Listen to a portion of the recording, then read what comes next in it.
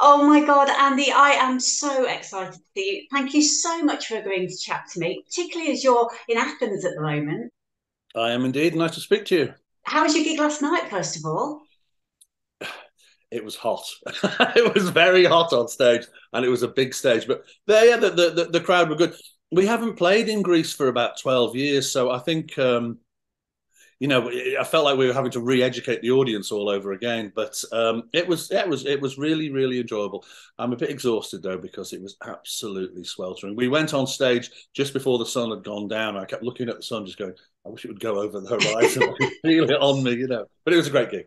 Oh, well, I'm so grateful because you're a very difficult man to get hold of, by the way. It took a lot of tracking down to get hold of your management. But I'll tell you the story. We were on the front row at Let's Rock Leeds on Saturday. Um, Never really, I'm shameful to say, been a massive OMD fan, not seen you guys play live before. However, and I'll just play the little clip now.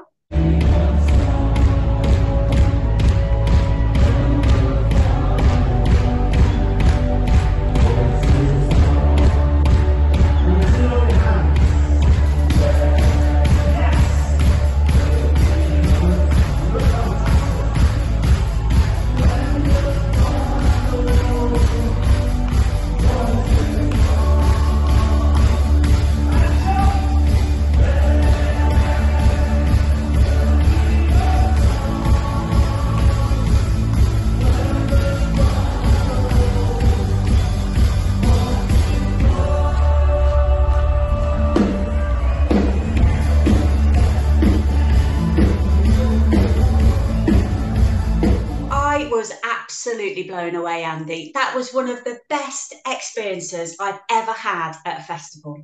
Thank you. That's very kind of you. I mean, I have to say it was a particularly fantastic audience, and as I think I said on the day, audiences make concerts. We try to give 100% every time, but you cannot fail to feed off an audience that is absolutely giving the love back to you. So we had a wonderful time, and yeah, that's the reason why we started doing these festivals. Because the frustrating thing for us is that people who've seen us always come again.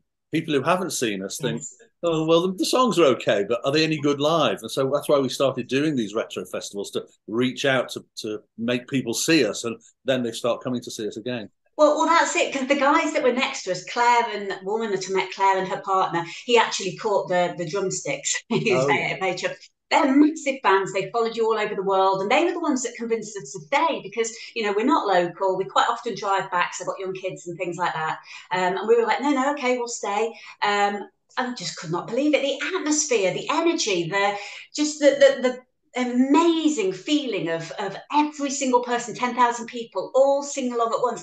And I couldn't believe how many songs of yours I knew as well. I was like, oh, I know this one, I know this one. Mm-hmm.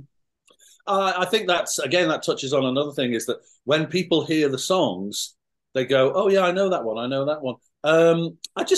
I think because we didn't want to be kind of clothes horses or fashion victims, or make a statement with the way we presented ourselves visually, perhaps we've become a little bit forgotten by people, and they don't remember all the hits we had. Yeah. We are actually one of the few bands, without sounding too egotistical, we are one of the few bands who can fill an hour with hits. Yes. Yes. And that's what you have to do when you're closing a retro festival. It's all killer, no filler, basically. You should have been headlining for sure. That's it. You should. Well, you know what? I will stay diplomatically, politically silent on that one. It is what it is. The good thing for us about not headlining is we can take our time to leave the venue. We don't have to leg it into the bus and try and get out before the car park's emptying. Well, I was going to ask you about that. But when you've been on stage like that, or particularly on that night in Leeds on Saturday night, when you come off the stage, what's the first thing that you're saying to each other? We normally talk about the gig, and usually it's positive, and it varies between "that was a great gig" or "that was an amazing gig." But yeah, we were absolutely buzzing after Leeds because that crowd really was very special. I just think, you know, as I said earlier, you try to be consistent, Yeah. but you can't help but feed off Yeah. an incredible crowd, and yeah, it was a great buzz. What was endearing as well for us as the crowd is seeing your reaction and seeing that you were quite overwhelmed and seeing that you were, quite taken aback, I think, by the love that was coming your way. And that was, really nice for us to see as well. Listen, we don't take anything for granted. We like to think that we put on a good show. We try our best. We have great crew. I mean, that's the other thing is, the four of us on stage are just the tip of the pyramid. Yeah. That all the people below you have to make it happen. Are just as important. So we're just sort of the front office, as it were. But yeah, we do the best we can. And when you get a crowd like that, how can you not love it? 10,000 people clapping and singing along and making you feel like making their day a happy day. Yeah. And how long did it take to come down then afterwards? Did you have a long drive home and time to relax, or? No, we were we stayed in Leeds actually. We were back in the hotel I don't know, before 10:30 and just had a couple of drinks and went to bed. It's you know when you do a gig like that on a big stage, for me certainly it's exhausting. So Yeah. once the adrenaline has kind of ebbed away, I'm ready for bed. It takes a lot out of me. I'm going to be 64 on Saturday, so Well, that uh, energy as well, the dancing, you did not stop for an hour. We were just like in awe going, oh my God, how did you do it? it keeps me fit. It certainly does. I can't wait to come and see you again live. I'm looking forward to the new album coming out in October. I know that we've got, arranged to have another chat about that later in the year.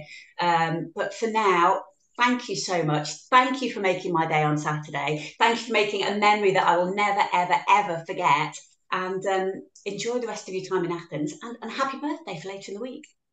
Thank you very much indeed. Lovely to talk to you. And yeah, I'm going to enjoy my birthday and new album in October, British tour. So we'll see you live probably in February or March next year.